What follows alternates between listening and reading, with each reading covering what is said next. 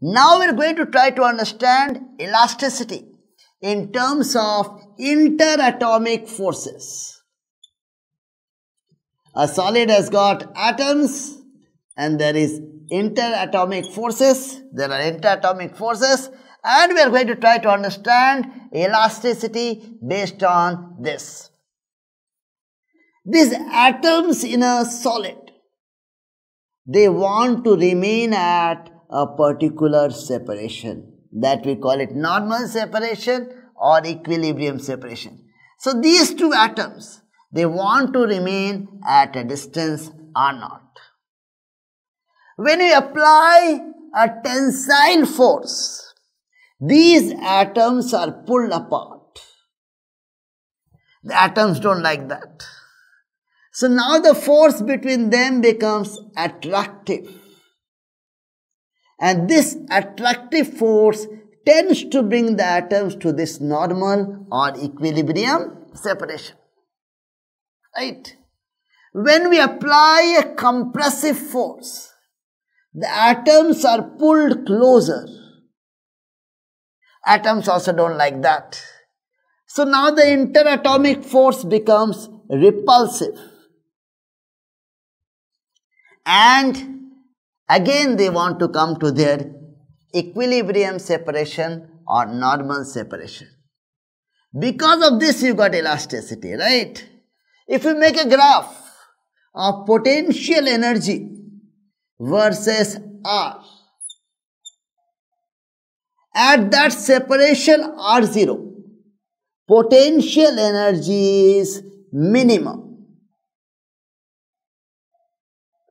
When the atoms are far apart, the interatomic force is attractive. When the atoms are closer, the interatomic force is repulsive.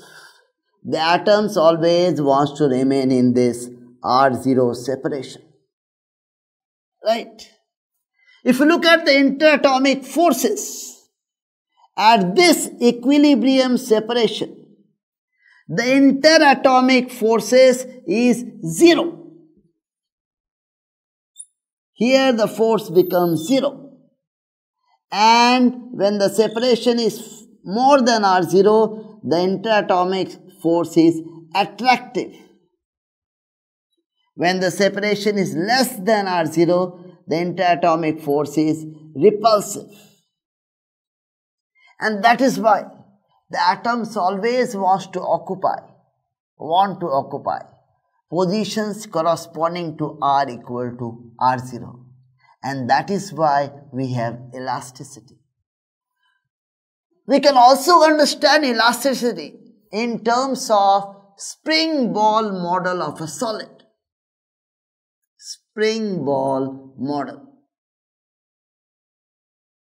We can imagine the atoms are solid spheres or point masses connected to each other by springs. These springs represent interatomic forces. So at normal separation, the spring is at its natural length. Right? If a tensile force increases the length of the spring, that is, basically, the spring is getting extended. Now the force will be attractive. And these atoms will come back to this position. If we compress this spring, that means we bring the atoms closer, then the interatomic forces, the spring forces as we are imagining them to be, will be repulsive. So they will come back to this position again. So we can imagine that the atoms are connected to each other by springs in 3D space. We have simplified the understanding, but in 3D space they are connected to each other by springs. We pull them apart, the spring force is attractive, that signifies that the interatomic force is attractive. If you push them closer, the spring force is repulsive, that is the interatomic force is repulsive. So we can understand this elastic behavior in terms of spring ball model of a solid.